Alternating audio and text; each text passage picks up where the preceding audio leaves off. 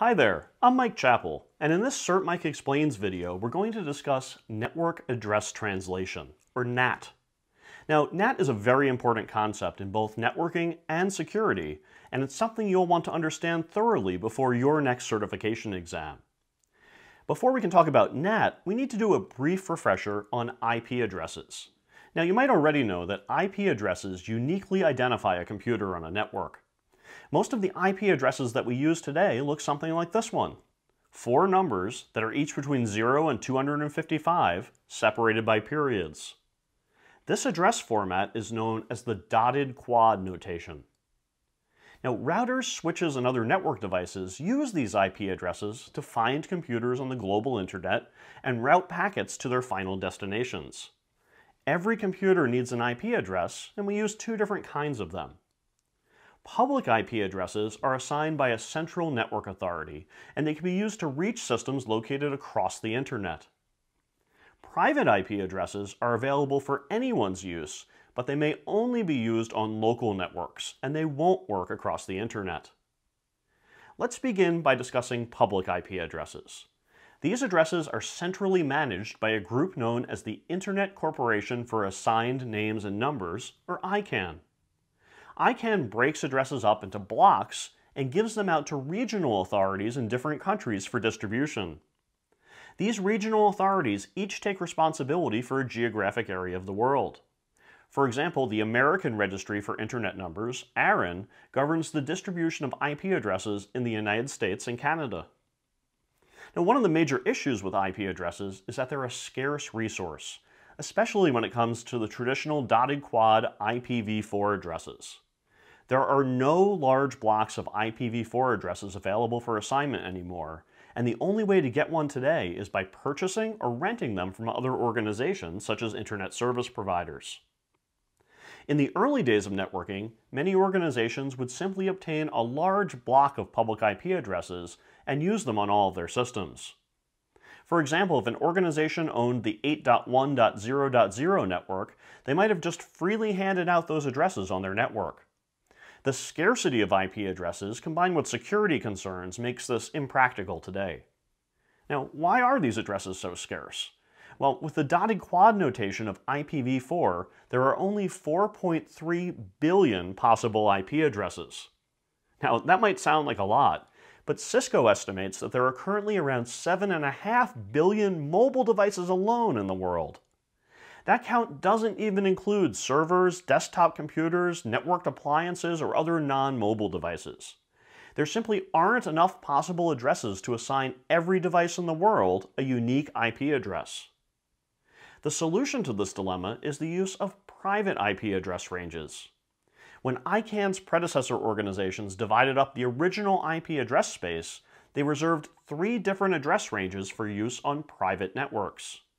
These ranges are the 10 network from 10.0.0.1 to 10.255.255.255, a portion of the 172 network from 172.16.0.1 to 172.31.255.255, and the third is the 192.168 network from 192.168.0.1 to 192.168.255.255.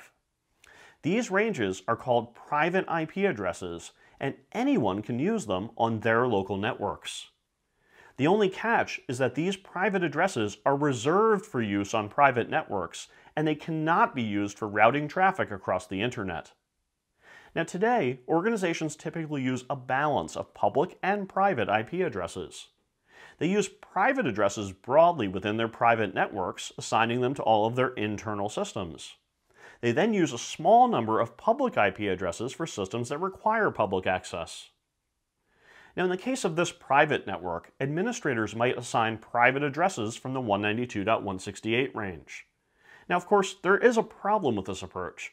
Systems that have private IP addresses cannot communicate on the internet using those addresses because those addresses aren't routable. Thousands of organizations around the world use those addresses on their internal network, so remote systems would have no way of telling where reply traffic should actually go. Now, the solution to this problem is network address translation. And before I tell you about NAT, I just want to take a moment to invite you to visit my website at CertMike.com. On that site, I have free study plans put together to help you earn your next cybersecurity certification. The plans tie together the content that you'll find in study guides, video courses, and practice tests to help you prepare for your next certification exam and pass that test on the first try. Also, if you're enjoying this CertMike Explains video, please take a moment to click the like button below to help other people discover it. If you subscribe to my channel, you'll be among the first to see my new cybersecurity videos as they come out. Routers and firewalls perform NAT translation at the border of a network. When a system with a private IP address, such as this laptop with private address 192.168.1.1, wants to communicate on the internet, the NAT device lends the system a public IP address temporarily for that communication.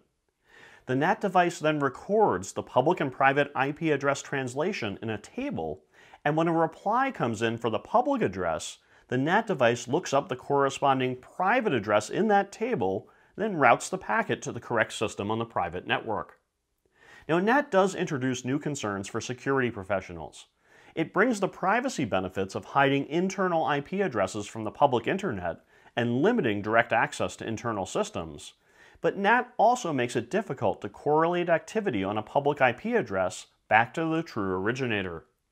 For this reason, most organizations maintain logs of their NAT translations that allow them to determine who was using a particular public IP address at any given time.